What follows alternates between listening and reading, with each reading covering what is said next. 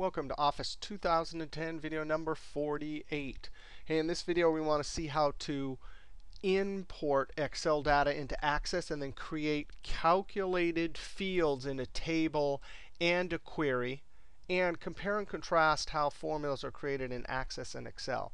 Now this is if you click on the link below the video, you can download these or go to our class website. I downloaded all three of those.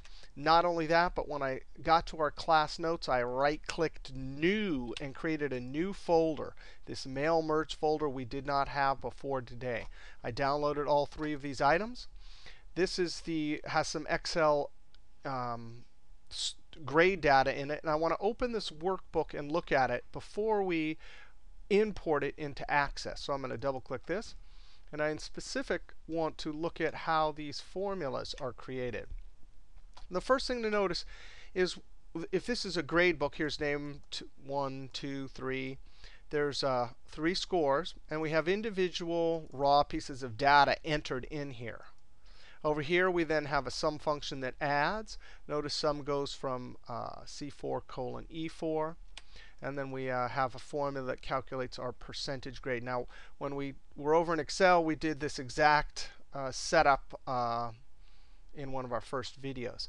Another thing to notice about this Excel table is we can put the max possible score. So the max you can get on each one of these tests is 100, have the total. And when we get over to Access, we are actually going to store this one piece of raw data in a separate table.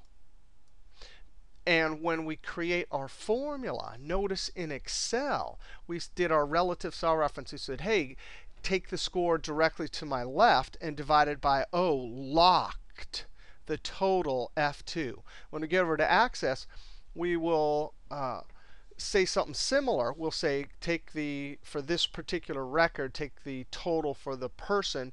But when we divide it, we'll actually get this number from a separate table. All right, so I'm going to close this. Not only that, one other thing. When we import this, we're not going to import everything. These are calculated fields here over in Excel. So in Excel, we can mix up our raw data and our calculated fields and have this one record for max scores all together. Over in Access, it'll be somewhat separated into 2 different tables and a query that'll create a calculated a grade column. All right, let's close this. I'm going to say no, I don't want to say that. I'm going to open up Access. Now notice we have a blank database. I'm going to click on this Enable Content.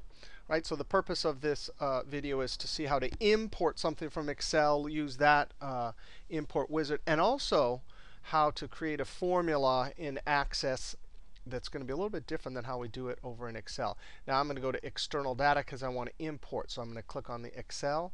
I'm going to navigate to our class notes. Class notes, and then I'm going to go to this mail merge, and there it is, mail merge gradebook. The next video we're going to do is mail merge, and actually we'll use both the Access table we're creating right now and the Excel one and see how to do mail merge. All right, there's our file path. Import the source data into a new table in the current database. Yes. Link. This is absolutely an awesome feature. We're not going to use it here. Link just means it'll update when you change it over in that Excel workbook. I'm going to click OK. Here's our first step in the import spreadsheet wizard. Worksheets or named ranges. We have a worksheet. Here's our preview. I'm going to click Next. First row contains column headings. Yes, indeed. I'm going to click Next. Now, we can decide things about each field or column here. There's the field name. Data type, that's fine. Notice when I come here, double, that's just for a number field. So score 1, yes, we want it. Score 2, score 3. Total, we don't want it. These are calculated fields, and we're going to actually calculate them. We don't want to store this as raw data. So I'm going to come over here to Do Not Import. And then I'm going to click there and Do Not Import each one of those. Now I'm going to click Next. These are still showing up, but they won't in just a moment. Now, we know that over in Access, we have to have a primary key. Well, we don't have one here. We don't have the student ID here. So no problem. Look what Access did. It created its own primary key. Let Access add a primary key. I think the data type would be, if you were doing this by hand, is auto number. So it'll automatically increment. Now I'm going to click Next. And then right here, I'm going to select, keep that as the name. Grades, email. No, let's call it names and scores.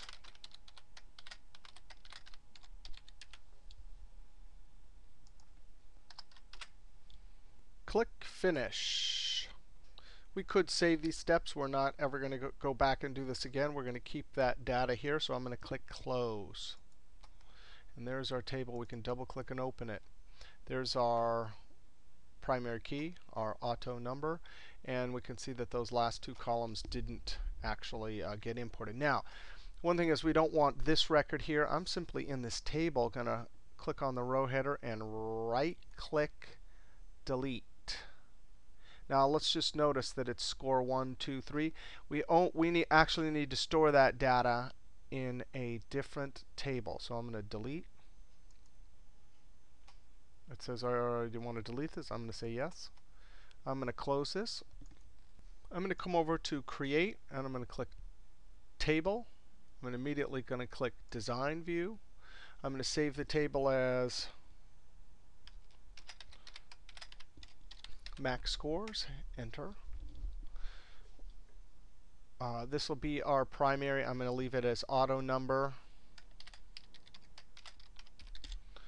And we're going to have three. We have three tests in our other table. It's called score 1, score 2. Here we're going to call it test 1.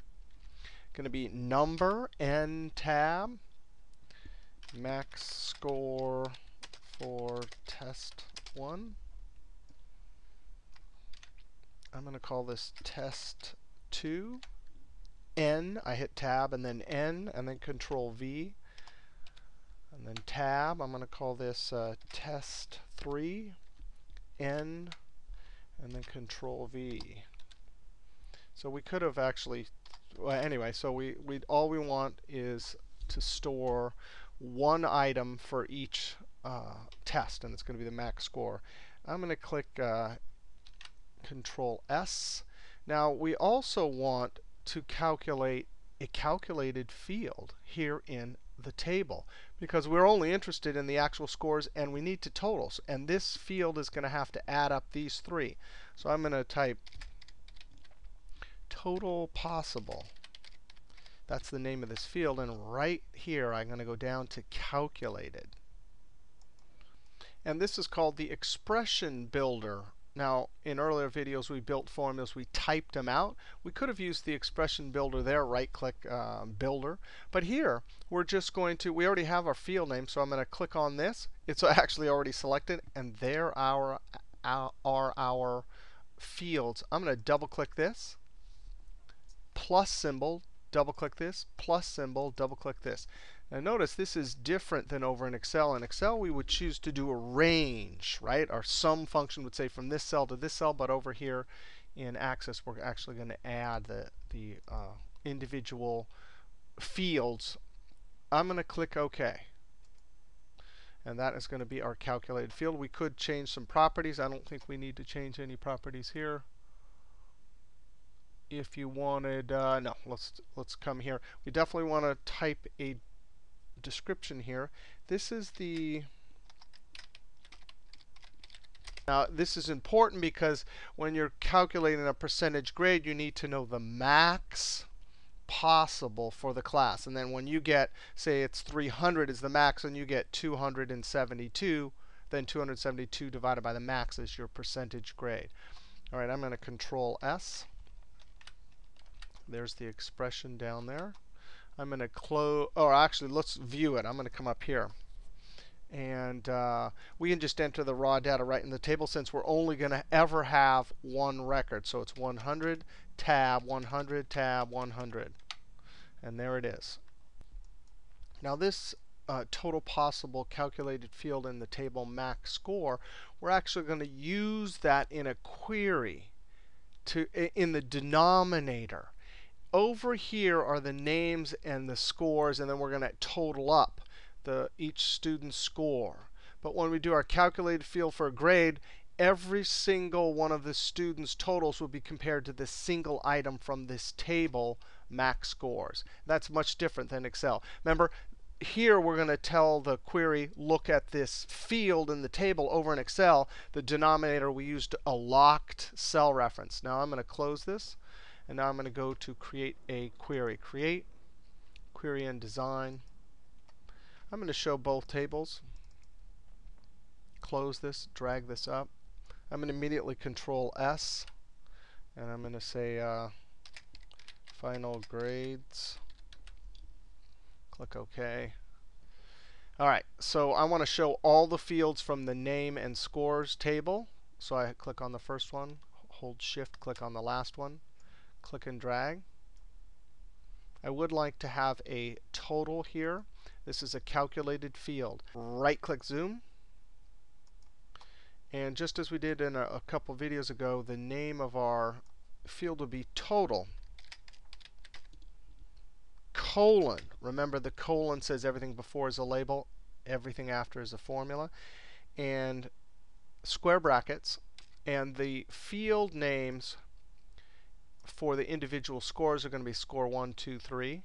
So we're going to type in square brackets score space 1, square bracket plus score space 2, square bracket plus.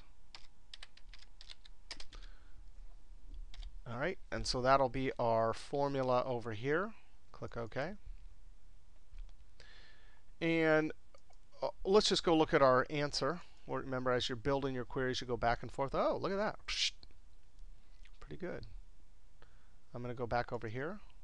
All right, now I'm going to click right here, and I'm going to go right-click Build.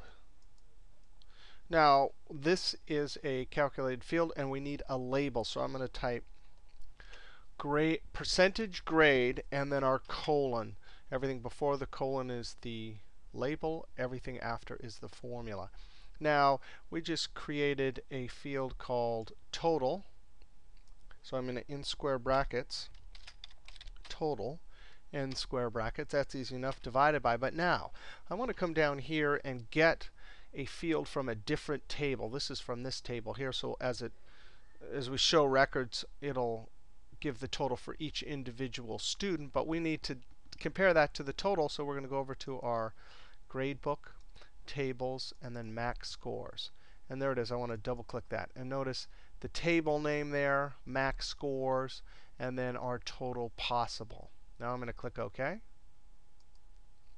And I'm going to come out here and view. Oh, we need to change the format on this, but it's looking good so far. I'm going to go back underneath. It's so nice to have this button as you create your queries or tables. You can just toggle back and forth.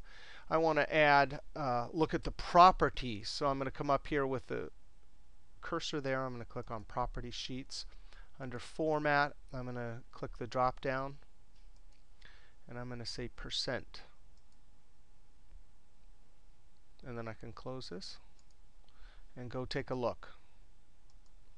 And sure enough, now we have our calculated field. This one's based on information in this query only. This one is based on one field in this query and then another field from our max score table. I'm going to Control S and close. All right, so now we're going to save. This is already saved. This is our database. In our next couple of videos, we'll see how to do mail merge. And one of the mail merges will use the information from this Access database. All right, see you next video.